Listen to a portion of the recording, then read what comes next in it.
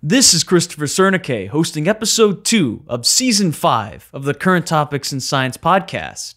This podcast will address breaking scientific news in light of the origins debate and host interviews with scientists. Today we'll be speaking with Dr. Marcus Ross about what fossils can tell us about dinosaurs and human evolution. This podcast is available on the following platforms: iTunes, Stitcher, Google Podcast, Spotify, and iHeartRadio. Video recordings of the podcast will be uploaded to YouTube. Enjoy the podcast.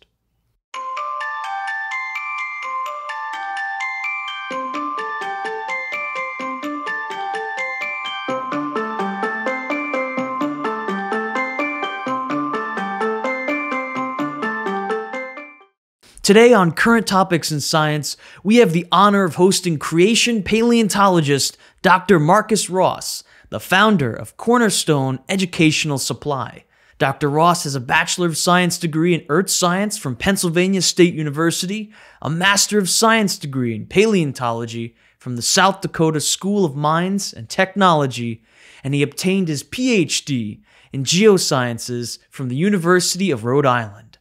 Dr. Ross has served as Professor of Geology and the Director of the Center for Creation Studies at Liberty University in Lynchburg, Virginia. So Dr. Ross is the author of numerous technical articles, essays, and book chapters, with publications in the Journal of Vertebrate Paleontology, Journal of Geoscience Education, the Journal of Creation, Answers Magazine, Answers Research Journal, Zondervan's Dictionary of Christianity and Science, Zapatea, and other venues. He's the lead author of the college textbook, The Heavens and the Earth, alongside Drs. John Whitmore, Stephen Gulmer, and Dr. Danny Faulkner.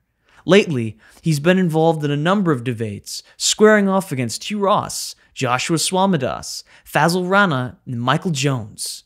Dr. Ross's expertise has also been featured in popular, award-winning, and highly acclaimed media publications and documentaries, such as Is Genesis History?, Beyond Is Genesis History, Volume 1, Rocks and Fossils, and Creation Ministries International's Evolution's Achilles Heels, which is available at a discounted price in the description of this interview. Dr. Ross currently resides in Lynchburg, Virginia, with his wife Karina and their 4 amazing children. Now, without further ado, good morning, Dr. Ross. How was your day, and how are you doing?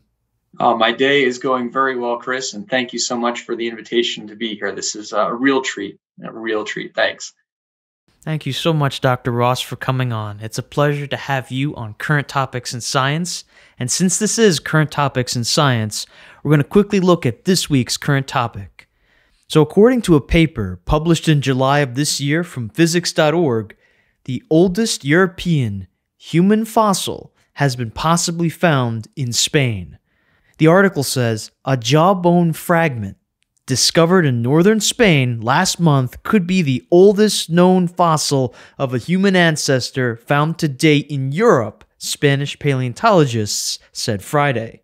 The researchers said that the fossil found at an archaeological site on June 30th in northern Spain's Atapuerca mountain range is around 1.4 million years old.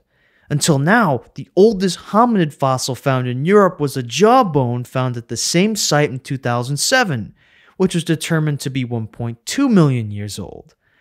The scientific dating of the jawbone fragment will be carried out at the National Center for Research on Human Evolution, and the process should take between 6 to 8 months to complete, and the analysis could help identify which hominid species the jawbone fragment belongs to help better understand how human beings evolved on the European continent. Dr. Ross, what do you think of this current topic? And how can creation scientists add to the body of knowledge when it comes to human fossils? Oh, that's a great question. It's a very interesting new find from the small tidbits that we've been getting from the news so far. This is a tease, if you will. The full description of this new specimen has not yet been published. I was on the website of the paleontological organization that is overseeing this particular excavation yesterday, and I know that they have submitted their current findings to the journal Science. So Science and Nature are the top 2 journals in the world for communicating new science information. So they're hitting this with a top tier journal. They think this is going to make a big splash. And so the location that we're looking at here is in the Atapuerca mountains of Spain at a locality called Grandolina. And this is a fossil site that has been worked and excavated for a long, long period of time, 20, 30 or more years or so. And it's yielded a number of different hominid materials. So this new discovery is supposed to be a bit of the maxilla, kind of the upper part of the jaw. Saw a picture of it on their website. So they got a spot where there would be a couple of teeth that are missing and a little bit going up into the cheekbone area. So it's a small section. The translation said that they had a jawbone. I don't know if that means it's that section of the upper jaw or if they also have a lower jaw. Usually when I say jawbone, we're talking about lower, but be that as it may, they definitely seem to have some fragments of an ancient hominid. Now, the term hominin is used by archaeologists and anthropologists to refer to anything that is supposed to be closer to humans than to chimpanzees on the evolutionary kind of view of things. So when humans and chimpanzees are supposed to have split somewhere around 5 or 6 million years ago, anything that's on the line more towards humans is going to be called a hominin, and the things going the other direction are not. So that's kind of the definition there for what a hominin is. And that means that some things that we've heard about before, like the Australopithecus afarensis called Lucy, for example, that's one specimen of Australopithecus afarensis. That would be considered a hominin because it's supposed to be anatomically more similar to us than it is to chimpanzees. All of the different species of Homo that anthropologists have identified, like Homo erectus, the Neanderthals, the Denisovans, ourselves, we are all part of this big group called hominins. So think of that just as a big basket of stuff that has some humans and some non-humans in it. And for this one, coming in at 1.4 million years ago on the conventional timescale, which obviously you and I disagree on the overall timescale, but just in terms of more or less recent than the other things, even in that cave system. So Grandolina has produced things like Homo antecessor, which is thought to possibly be an ancestor towards a few other things, maybe even to us and Neanderthals. The Homo antecessor fossils are supposed to be just a little less than 1 million years ago. So this is bringing us down another almost 500,000 years on the conventional timescale. At that time around the world, the only major hominin fossils out there are from Homo erectus. And it would be very interesting to see if Homo erectus has fossils as far out as Spain, because we see Homo erectus fossils in Africa, in the Middle East, and very Eastern Europe, the country of Georgia, and then going out far east towards places like China and Indonesia. The original Homo erectus Java man came from Indonesia. So this would be the species I would expect it to be if it were to fall into one of the already kind of established members out there. Thank you so much, Dr. Ross. So it sounds like creationists do have a lot that they can bring to the conversation. And speaking of that, I want to highlight one of the predictions that you said in Evolution's Achilles' Heels. Referencing the Cambrian explosion, you stated, "While the Cambrian explosion stands as strong evidence against evolutionary predictions, it's actually exactly what creationists would expect out of the fossil record. If Noah's flood created the bulk of our fossils and sedimentary rocks, then we would expect that as the flood starts in the ocean and then drives its way on towards the continents, that it would pick up these marine ecosystems, burying them in sediment and then driving them up on the land where they become fossilized and sedimentary rocks." So Dr. Ross, it sounds like you're saying that the global flood model can make testable predictions. What predictions would the global flood make about human fossils, and have those predictions been borne out? Well, thanks for reading that section out of Evolution's Achilles' Heels. It's very kind of you. And I think that this is an important aspect for young Earth creationists in particular to keep in mind, is that our focus should be on building a system of understanding the data of the world within a creationist framework, one that does, in fact, make predictions, one that is testable, therefore, one that is falsifiable, right? That there are predictions that we might make about our expectations that could be shown to be right or wrong. That shows that your predictions are kind of risky, right? And with great risk comes the potential for great reward. If our focus is only ever on how evolution is wrong and incorrect, then we're going to spend our lives following a moving target, right? Evolution today is not the same as evolution in Charles Darwin's time. And it's not even the same as evolution in the period of the Great Synthesis in the 1930s and 40s. Evolutionists continue to make discoveries like these ones in Grandolina in Atapuerca. And so they're constantly going to be adjusting their own perspective on things. So for creationists, it's really important that we kind of build our own house and don't constantly just point to the problems with somebody else's house. There's a point for that. There's a place of saying, hey, this is wrong and here's why. But if we don't have an alternative that is robust and well constructed, then pointing out that somebody else's hypothesis is wrong doesn't mean that we've got one that's right. So we got to work on that, right? So when it comes then to the hominid issues, we've got some interesting things going on for us. First off, I think actually that all of the hominin fossil record that we have is post-flood rather than formed during the flood. And this is the common perception of the hominid fossil record across most creationists. The major ministries, Answers in Genesis, CMI, ICR, they all look at the hominin record as post-flood rather than flood. And that's because many times these fossils are found, for example, in caves like this one. And you think about how do we get a cave to form? Well, we have to lay down rock, particularly limestone, is where most caves are formed. Well, the limestone is probably a flood deposited rock. We'd have to look at the particular one there in Atapuerca, but I know which one that is. And yeah, that's a rock that was laid down during the flood. Then there has to be a hole kind of excavated in some way out of this. That's done by acids that dissolve parts of the rock and leave behind a hole. So it's not actually like a physical excavation, it's a chemical dissolving. And then that has got to be raised up to the surface so that the cave is exposed for people to go into it, or whoever these hominins are have to go into it. And that's most likely going to be happening in the post-flood period. So between the caves and also the other sort of surficial gravel deposits and stream bed deposits that we find hominins in, the character and the nature of the hominin fossil record really looks post-flood. Looks like things have settled down a bit. There are still some regional catastrophes and problems for people, but on the whole of it, what we've got is this is post-flood. So what we're looking at then are not Adam's children so much as they are Noah's children, right? They are the descendants of Noah and his family that are now spreading across the earth and going out into all the world. I mean, to get from wherever from the mountains of Ararat to Spain, that's a good long distance to trek. To get to Indonesia is a good long trek. And it seems to us, for some of us in creationism, for example, myself, Dr. Todd Wood would be another great person to bring on your program to talk about the hominid record. He's probably the most knowledgeable of this of anyone in creationism at this point.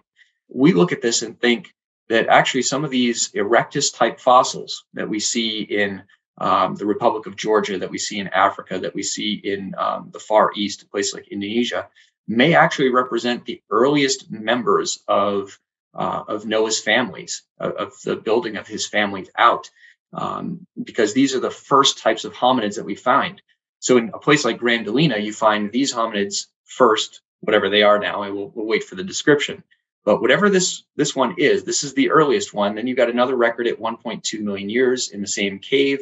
And then you've got Homo antecessor. And then nearby, at least, I know that we also have Homo heidelbergensis, Neanderthals, and Homo sapiens. And they seem to be in a bit of a sequence. Now, the evolutionary community looks at that and says this is part of the evolutionary history of humanity over millions of years worth of time. I think that it's actually reflecting, if a sense, we could use the word evolution, the development and evolution of the post-flood people. And we may have a wide variety of physical forms amongst early post-flood people, much like we have a variety of forms amongst some of the different animal groups that were brought on board the ark and start to diversify after that.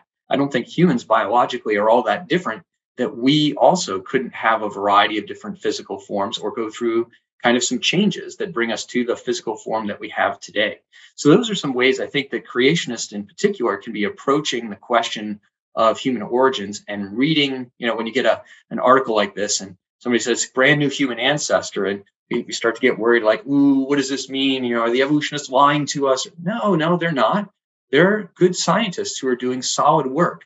It's a matter of taking the data and saying, how do we understand this within a young Earth creationist perspective? That is amazing, Dr. Ross. And while we're on the subject of human fossils, it naturally begs the question about distinguishing human fossils from the fossils of other creatures. So how exactly does one go about that? So for instance, the National Institute of Health says at a protein level, 29% of genes code for the same amino sequences in chimps and humans. The DNA sequence that can be directly compared between the two genomes is almost 99% identical. Dr. Ross, can you explain more about that? What is it that distinguishes a human being from, say, a primate? How can you tell human and chimp fossils apart? Well, good. That's a great question, Chris. I'm not a molecular biologist and I'm not a geneticist. So when we get reports about how similar we are to chimps in various ways, I mostly just kind of take those as a given. Those are people that are smarter than me, talking about the things that they know. We do know that we have massive similarity on a genetic level with chimpanzees. And yet when we look at us and chimpanzees, there's this massive gap in our capabilities, right? We're the ones who have built cities around this world. And, the population of humans is nearly 8 billion. The, full population of chimpanzees around the world is measured in the hundreds of thousands. Their technology capabilities are very minimal. They can use a tool of opportunity, right? And maybe create a very crude tool, hitting taking a stone to hit something or what have you. So the gulf between them and us is massive, even while the genetic separation between the two of us seems to be relatively small. Although we also share, 80% of our genome, say, with a mouse, and probably 70% with something like a fungus. So those raw percentages are only so useful. So as a paleontologist, I think in terms of skeletons. That's what I do. So if I'm thinking about humans and apes, I don't want to be too reductionistic, but thinking in terms of their skeletal construction in us, we certainly do see some big distinctions, mostly connected to our mode of life and mode of walking around. So humans are bipedal. We stand completely upright, hence the name Homo erectus, for example, as one of the fossils. It means upright man. That was the first fossil that had been found of something not like us deep in the record that stood up just like we did. Eugene Dubois called it Homo erectus. He was hoping that would be the transition between the apes and people. It's not quite what he had hoped. But nonetheless, Homo erectus stands upright. The Neanderthals do. Homo antecessor, Heidelbergensis, Floresiensis is a whole suite of, anywhere between 8 and a dozen Homo species, depending on who's doing the counting, whether you group some together or split them apart. So what separates Homo anatomically from something like chimpanzees? Well, chimpanzees, as anybody who's watched a nature documentary has seen, they knuckle walk, right? They walk with their knuckles down on the ground. They actually are working off of pads on the front end of their knuckles like this. And they have thickened skin there, kind of like we have thickened skin on the palms of our hand and the soles of our feet, since they do so much walking on that.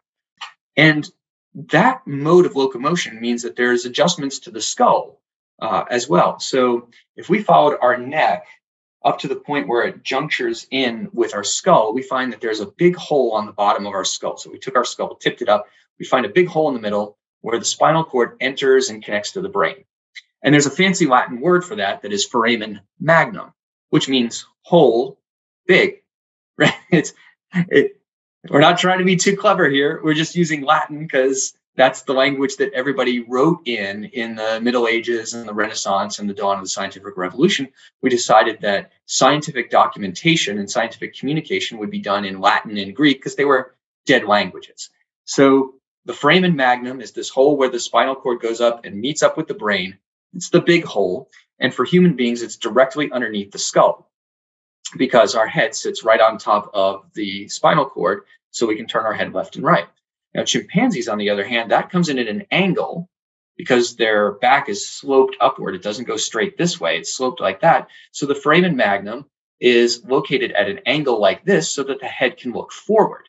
So ours is straight underneath so that we can look forward and move our head. The chimpanzees still want to look forward, but that means that their foramen magnum is rotated about 45 degrees back to match up. So if you knew nothing else about a chimpanzee besides a skull, you would know a lot.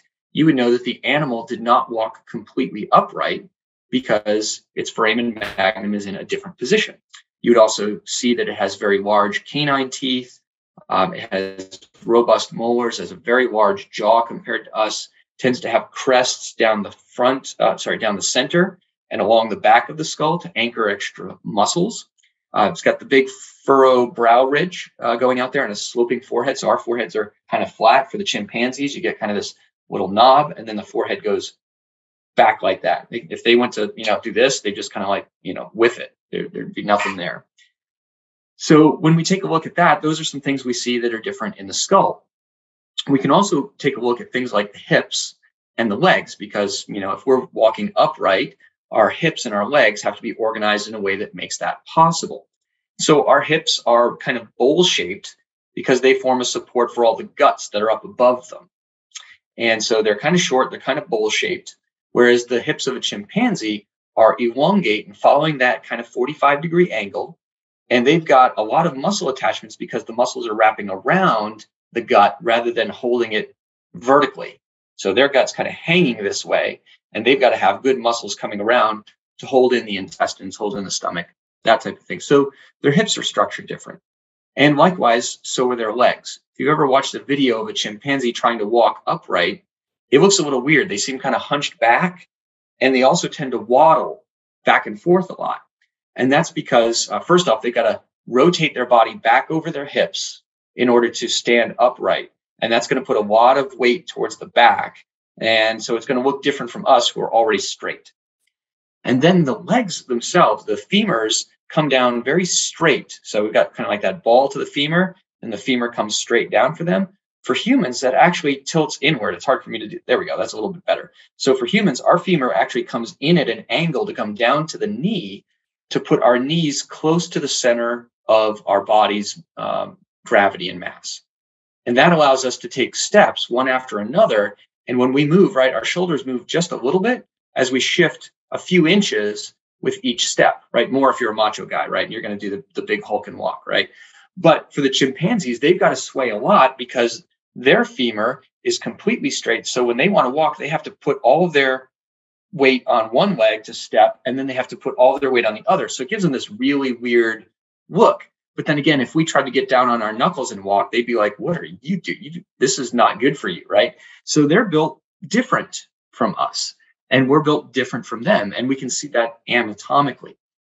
When we then turn to the fossil record of hominids, we can use these as clues for who was standing upright and who was not. Are we looking at things in the fingers and the toes to determine whether or not they could grasp and hold on to branches? Were they climbers? We're going to be looking at material in the shoulder blades for that. The toes, are they all in a line like ours, or do they have a thumb-like big toe? Indicates that they were grasping and walking around. When we look at all of that, we definitely can see some primate, some ape primates, non-human type primates in the fossil record. But we also find that something like Lucy, Australopithecus afarensis, stood upright. It's got its foramen magnum directly underneath like ours, but it also has highly curved fingers and toes. And it seems that Lucy's species was probably living in the trees, but it was able to get around on two legs, a little bit different from us, but still, more like us than, say, like a chimpanzee. So that's one of the reasons why evolutionists have said, oh, look, this is a transitional fossil. But in the end, it seems like Lucy is actually doing some things that are quite different from you and I and the other members of Homo that I think are part and parcel of the human family. So, Dr. Ross, it sounds like you're saying that there are numerous important differences between these kinds of fossils. Speaking of which, there are also differences inside humanity. For instance, the Encyclopedia Britannica states that Neanderthals were a member of a group of archaic humans who emerged at least 200,000 years ago during the Pleistocene epoch, about 2.6 million to 11,700 years ago, and were replaced or assimilated by early modern human populations, Homo sapiens, between 35,000 and perhaps 24,000 years ago. Dr. Ross, the Encyclopedia Britannica seems to be distinguishing between what they call modern humans versus Neanderthals. What do you think? Are these, as Britannica would say, archaic human groups like Neanderthals or Erectus human? How can you tell either way? Thank you. That's a good question. And the term archaic humans is one that is commonly used amongst anthropologists, paleoanthropologists, basically to refer to anything besides anatomically modern humans like you, me, or anybody else who's living on the earth right now. So we are considered modern humans, and anything else is archaic in some sense. Other times they'll use archaic to refer to anything prior to, say, the Neanderthals. Some anthropologists are pushing harder for Neanderthals to be considered as human as you and I. I think that's a good move. And I think we should follow that logic a little further down. But just so your audiences know, when they see that term archaic human, they're always talking about some fossil thing that's not identical to you and I, by having, like this flat forehead on the front, basically very little pronounced brow ridge, a rather short jaw, fairly weak jaw compared to some others as well. And we have problems with our molar teeth. I had all 4 of mine removed. I don't know about you, but yep, I had mine removed because there isn't as much space in our jaw for the teeth that we have.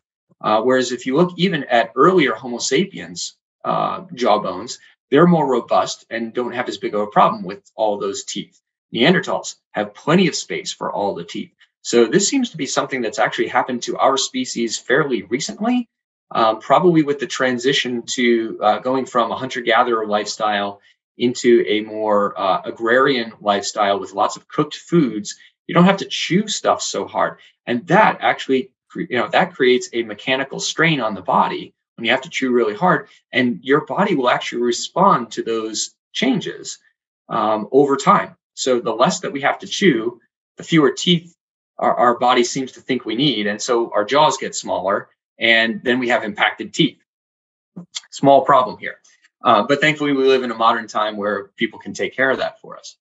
Now, as to are these archaic forms, to use that term, are they human? Well, I think the evidence for at least some of them being human is quite compelling.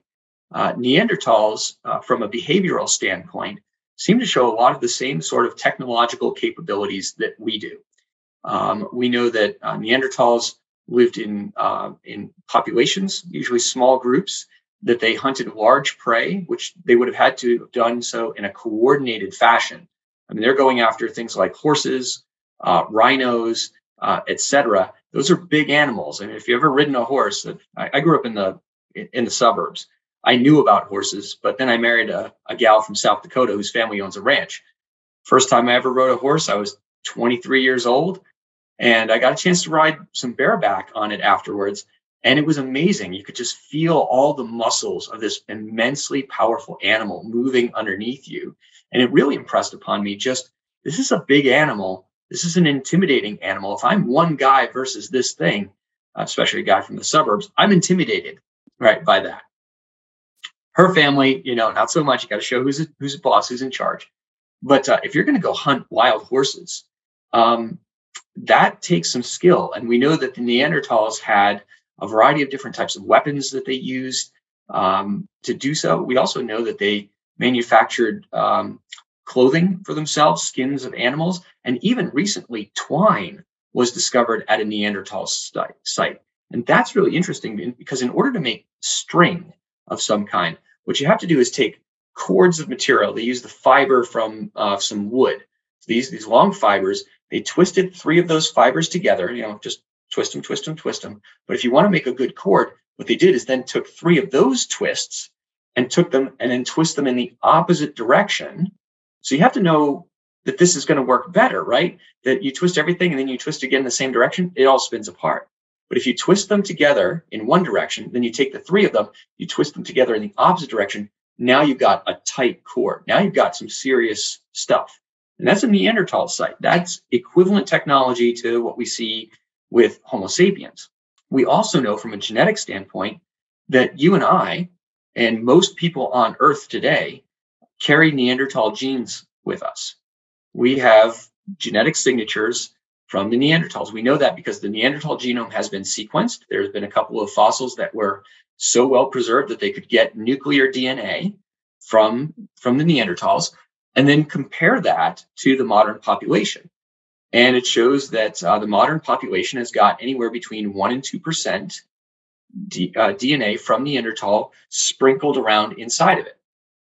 The only population that doesn't have substantial amounts of Neanderthal DNA are the people who live in sub-Saharan Africa. So Southern Africa has little to no Neanderthal genetics because Neanderthals were living in the northern regions of Europe and Asia and the Middle East. And so when Homo sapiens left Africa in order to migrate, they interacted with Neanderthals and had kids and brought those genetics with them as they went around the world. But the people who didn't leave Africa never had that connection. And so it seems that the Neanderthals were either assimilated in part or in some way outbred by us. It seems that Homo sapiens populations were larger, Neanderthal populations were smaller. We seem to have gotten along fairly well most of the time. We don't see interspecies fighting that we've at least been able to identify. It would be hard to figure out that in the fossil record, but we have no evidence of it. And we have evidence of interbreeding. Now, interbreeding can happen because people agree to it, or sadly, because people have not agreed to it. But it seems to be abundant enough that at least some of this has got to have been purposeful between clans. So that would say to me, if we can breed with Neanderthals, then we are people, right? It seems like it's not complete breeding, but it's breeding. So I would say that Neanderthals, another group that we know of mostly from genetics, the Denisovans, there are some populations alive today that have up to 5% or more of their DNA coming from the Denisovans. So that's a different species. Although I'm just using the term species like an anthropologist would use it. I'm looking at these as all descendants of Noah. And so it's not surprising that we have populations that kind of get started up. They're isolated from the others early on, and then later they blend back into one another a bit. And, when people meet people, sometimes they just make more people. And then, we've got the older species like Heidelbergensis, Antecessor, Erectus, and we don't have evidence for interbreeding with them because we don't have any genetic material from them. I'm quite convinced that if we did get genetic information out of an Erectus fossil, for example, that we would be able to identify the Erectus genes that all other hominins carry. I think that would be it would be a really amazing discovery. And I think it's a very reasonable prediction from a young Earth creationist perspective that we all are carrying a good bit of Erectus genes with us. I think that is the flow from Noah to the modern, runs through Erectus, not as some side branch that was weird, but actually that was the normal branch. And quite honestly, we're kind of weird physically. When you compare us to all the others, we're the only ones that don't have a big brow ridge. We're the only ones who have this really tall forehead. We're the only ones who have a really small and weak jaw. We're highly intelligent. I think they were highly intelligent as well. So there's a lot of differences in our morphology, but also a lot of uniting commonalities. Dr. Ross, if you don't mind, may I go off script a little bit? Yeah, by all means. Hey, we're having fun. Okay, thank you. Now, I wanted to ask you, speaking of high intelligence, you are a very articulate person, and I really do admire that. And so I was wondering, a lot of people, I know I myself, I'm not a paleontologist. So I'm reading some of these papers and I'm like, wow, this is incredible. These people are amazing. They really know what they're talking about. And I'm wondering, how exactly can a layperson like myself approach these different papers? And as we're reading them, what are things we should look for? What can we hope to learn? Just sort of something along those lines. Yeah, well, I think among creation generally, and including also like intelligent design and some old Earth views, there's a tendency to be, I think, I'll say this, it sounds weird for me to say this, to be overly skeptical of evolutionists. My own academic history that you kindly recounted at the beginning. I went to Penn State, I went to South Dakota School of Mines, I went to the University of Rhode Island. I never spent a day in a Christian school until I got a chance to stand behind the lectern at Liberty University and start my first class. It's like, we can pray like in class, really? Wow, this is different, right? But what that means is that those who hold to evolution were the vast majority of everybody I knew. I was almost always like the only guy I knew who thought the way I did, or one of a very small handful at a couple of my schools. There was always a couple of people around who didn't hold to, say, an ancient Earth or to biological evolution, had some skepticism towards that. But what I learned with evolutionists as my advisors, as my classmates, as my roommates, as co-authors on papers with me, and project companions, just friends, just basic friends, is that these are sharp people who do good work, are careful about things, and want to do good work. Right? They're not out there looking to deceive. And so I think we do them a disservice if our first reaction to a paper that we get is, oh, they can't know that. Oh, that's garbage. They don't know what they're doing. That's not my experience. My experience is definitely these folks are really sharp.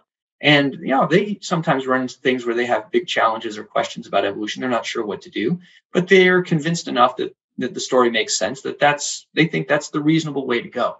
So when we get a paper or a news story about things, the first thing that we should do, I think, and I'll follow after kind of Todd Wood and some of his writings about this, is that we should thank God that something that was hidden is now known, right? Proverbs 25:2 says that it's the glory of the Lord to conceal a matter, and it's the glory of a king to search it out.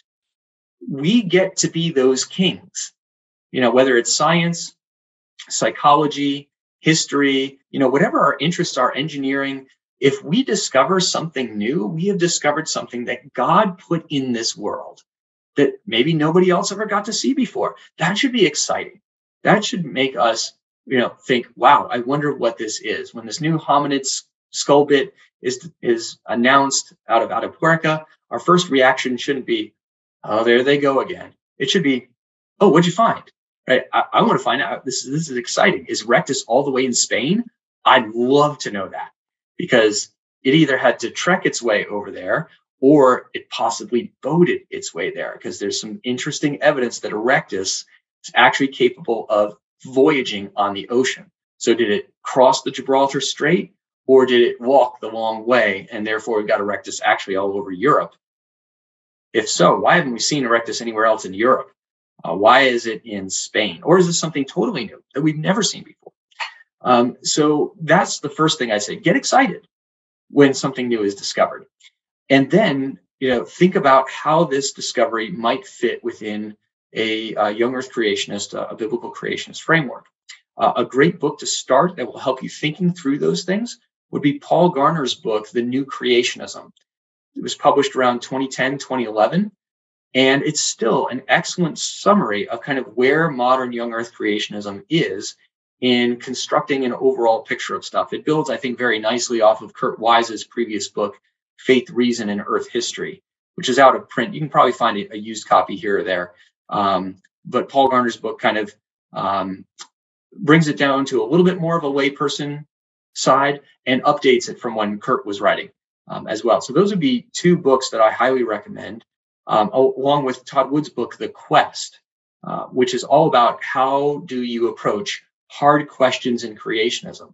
What is it that you do when you don't know what to do about that? And I think it's a really lovely personal kind of reflection. And there's these nice interspersed between the chapters are these devotional reflections called an adoramus, which in Latin means let us worship.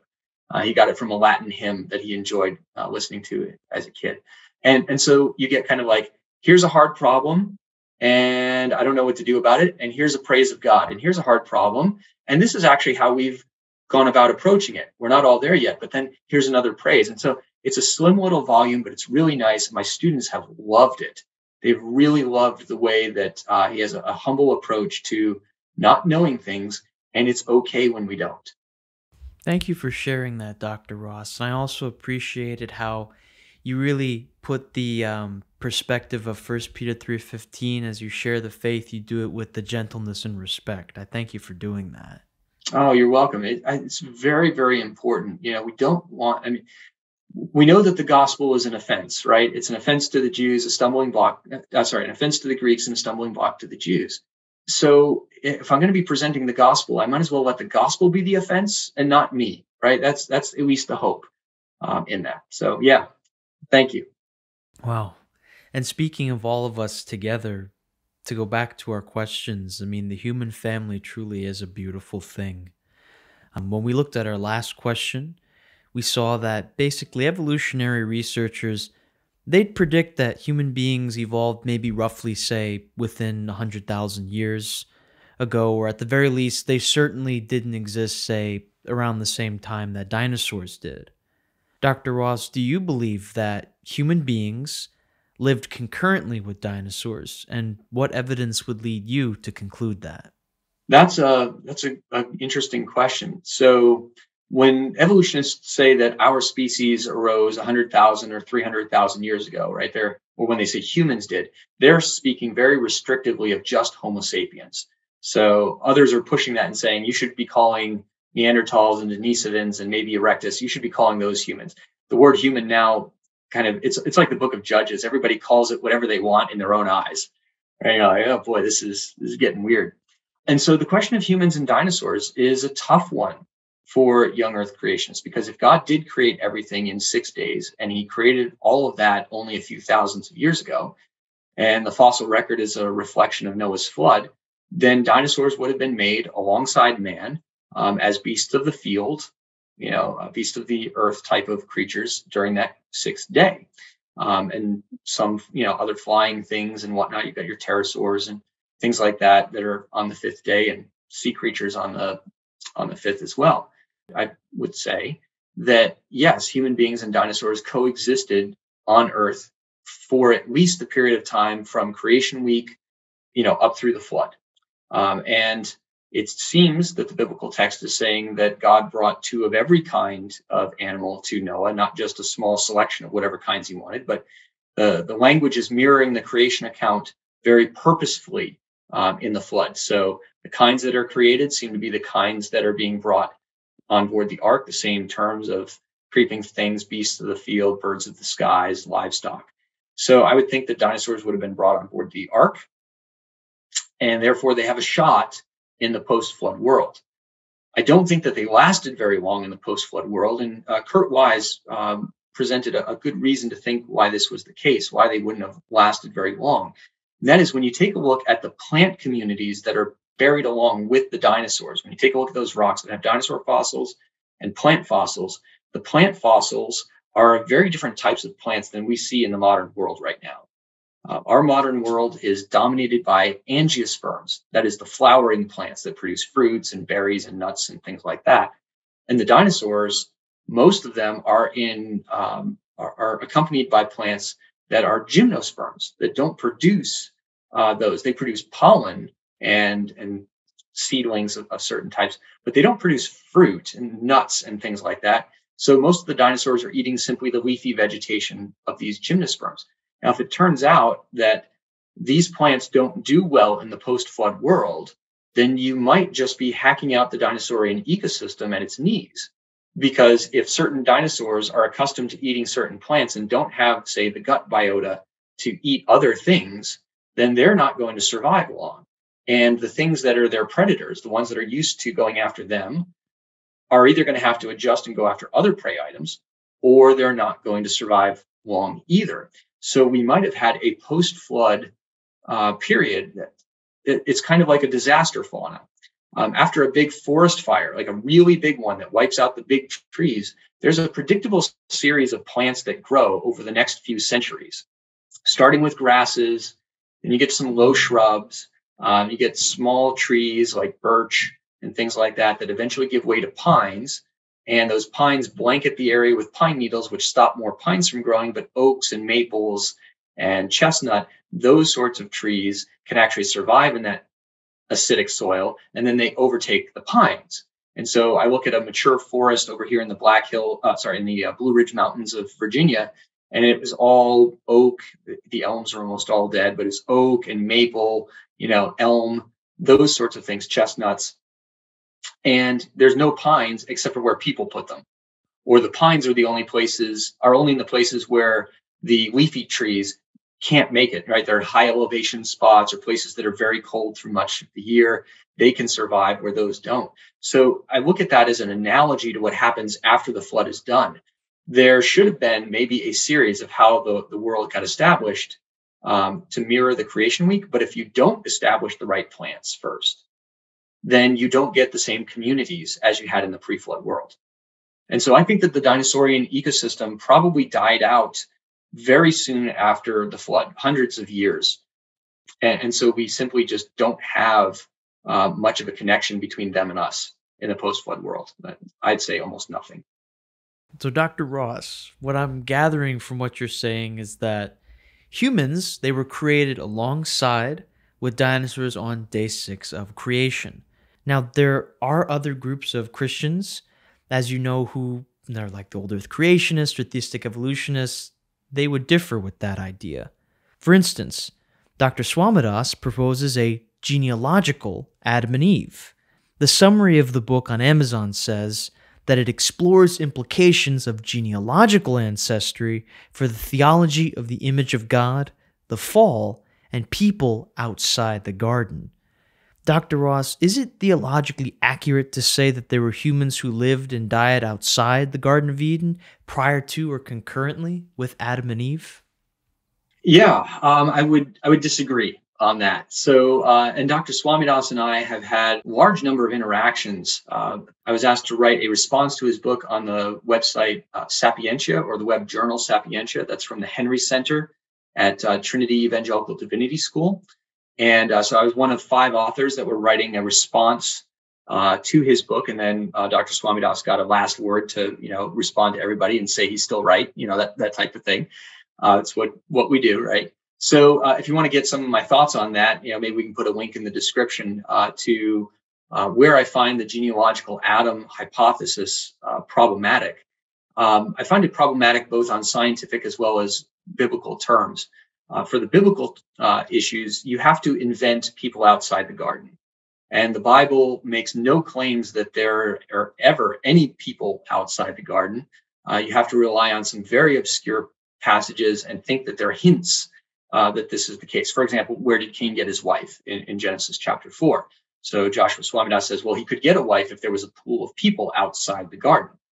Well, he could, but he could also get a wife if it was one of the other, siblings from Adam and Eve. And since they're created good, we're not worried about genetic mutations and, genetic disorders for the kids or things like that. He talks about, well, maybe this could explain who the Nephilim are. Well, the linguistic structure of the Nephilim in Genesis makes it quite clear that these are angelic beings. And there's a lot of creationists who think maybe this is the sons of Shem versus the sons of Cain as the sons of God and daughters of Eve. I think that's a pretty hard road to go. This actually looks like a supernatural incursion of wicked angels, those who have rebelled against God, seeking to do damage to the world in some way. And this is part of the lead up to why the flood happens in the first place. So there's an explanation for that without having to go to people outside the garden, either if you go with the Shemite hypothesis or if you go with the sons of God are fallen angelic beings. You don't have people outside the garden. When you look at Genesis chapter 5, which is the genealogy of Adam, what you find is that Genesis 5, 1 through 5, blends together elements from Genesis 1 and Genesis 2 into a single document. So and Moses is writing all of this. He's clever. He knows what he's doing. And he's basically telling us that the people who are talked about in Genesis chapter 2 are the same as the male and female, the humans that are created in Genesis 1. He merges those two stories seamlessly in the genealogy of Adam by using his proper name, by referring to male and female, he created them from Genesis chapter 1, by referring to the son Seth, who is mentioned in Genesis 4. So we have this nice continuity. We also see that with Jesus when he responds to the Pharisees about the question of marriage and divorce, he quotes Genesis 1 and Genesis 2 together. So Jesus reads these two. He says, haven't you read? Right? Tell the Pharisees, like, come on, guys, haven't you read? And that's a phrase that's used 11, I think it's 11 or 13 times in the Gospel of Matthew. Every time he speaks to the Pharisees, he says, have you not read? But when Jesus speaks to the people, he says, you have heard it said. So there's a distinction that is being drawn by Matthew, that when Jesus speaks to the people, they usually hear the law because it's being read to them at synagogue. But the Pharisees and the scribes are the ones who read the law. So there's a higher level of accountability to the scribes and Pharisees because they are the ones who read the law. The people, Jesus is much more gentle with because they hear it. They don't get to study it so much. So when Jesus says, haven't you read that from the beginning, so he quotes Genesis 1:1, that God made them male and female, that's day 6. And then he goes on to quote the end of chapter 2. Moses has a parenthetical statement that says, for this reason, a man shall, leave his mother and father and shall cleave to his wife, and the two shall be one flesh.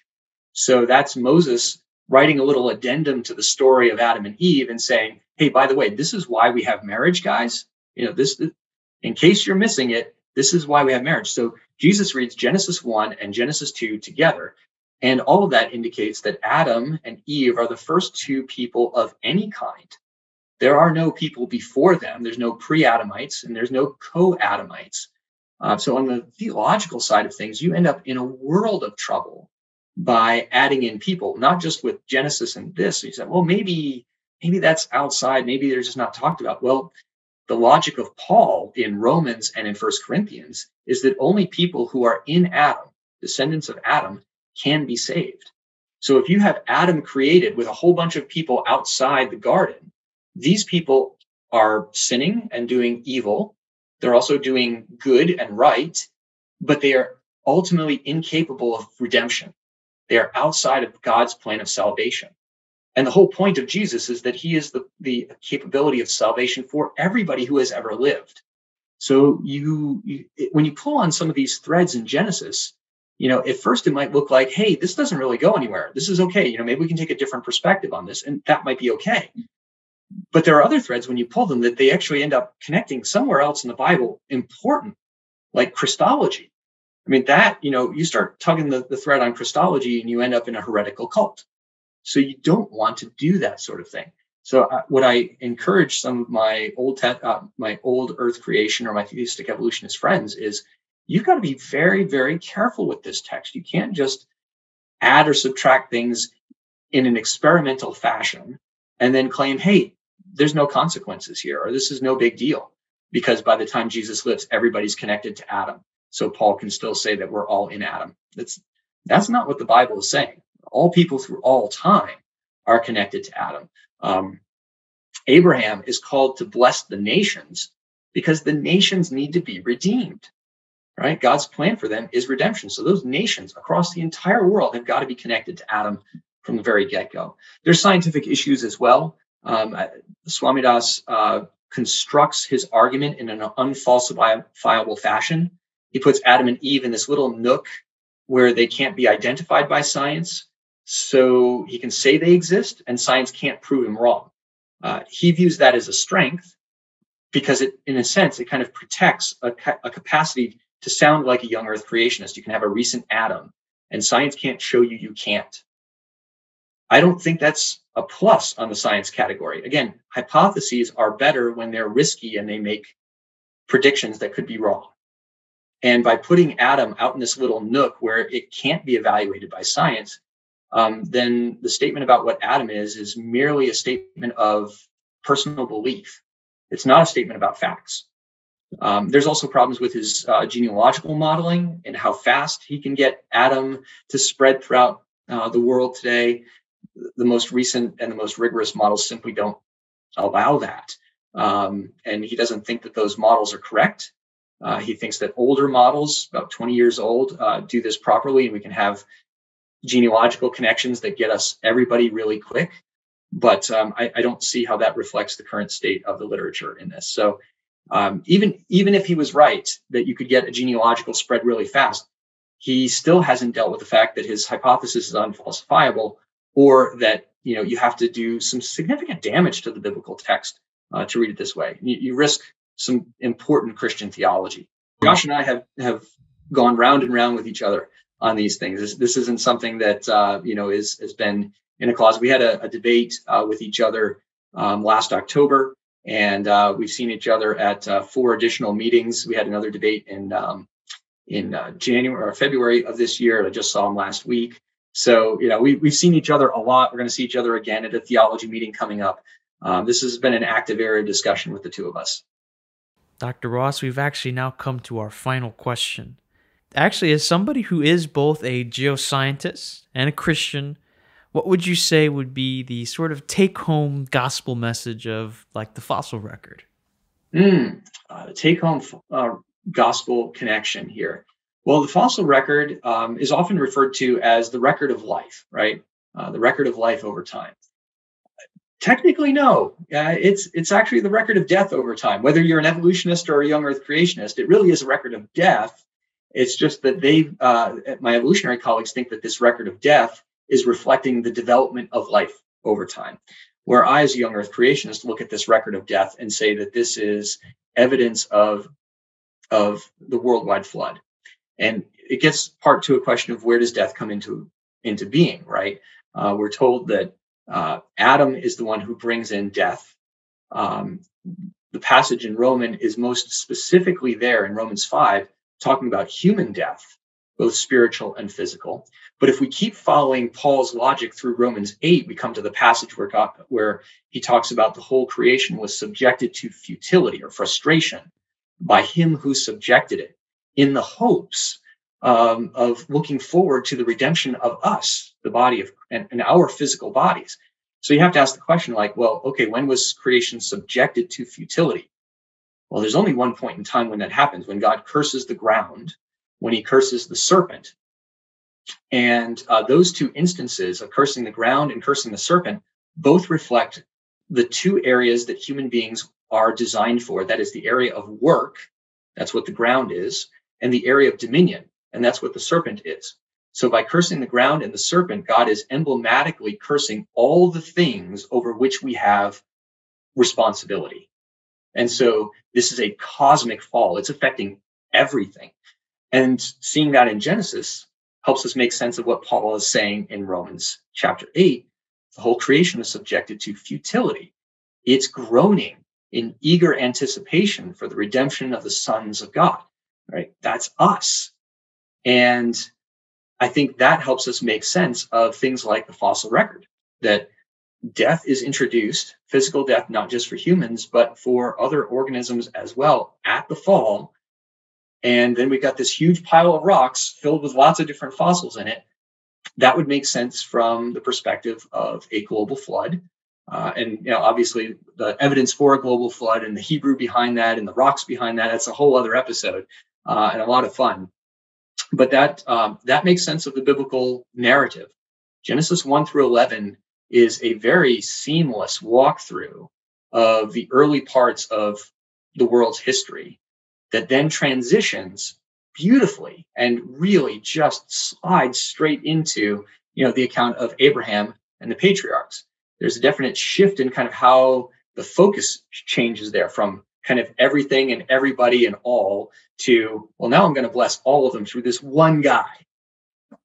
But it's one of the reasons why scholars have always had a hard time arguing for some sort of clear break between what they often call primeval history, the early history of the world, and the patriarchal history, because the Bible doesn't intend there to be any sort of break between one and the other. Dr. Ross, thank you very much for your time. It was an absolute joy. And to our listeners, thank you very much for taking the time to learn with us on current topics in science, where scientific discoveries are examined in light of the origins issue. You can find Dr. Ross's biographical information, his lectures, his papers, his YouTube channel, and more information in the description. And check out his company, Cornerstone Educational Supply, which produces science lab materials for homeschoolers, public and private schools, and colleges. Additionally, as mentioned, You can find the documentary Evolution's Achilles Heels at a discounted price in the description. You'll also find in the description a link to the official Christ Jesus Ministries merch store. Please share and subscribe to the Current Topics in Science podcast. It's available on iTunes, Stitcher, Google Podcast, Spotify, and iHeartRadio. Thanks again for listening, and remember, the truth saves.